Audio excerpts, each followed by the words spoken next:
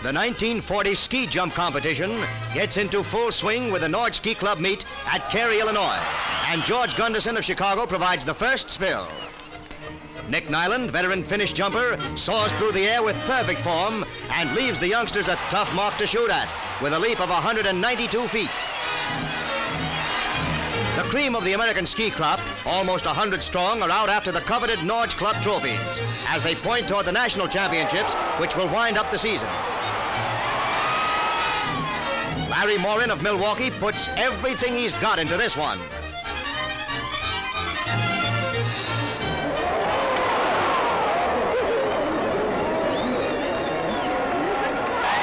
The gallery groans when Larry is carried away, but he's not seriously hurt. And now the favorite, Torga Togle, the Norwegian who has won 13 consecutive American meets, flies 195 feet to win the jumps. Here comes Jorgen Johansson of Rockford, Illinois, taking the worst spill of the meet.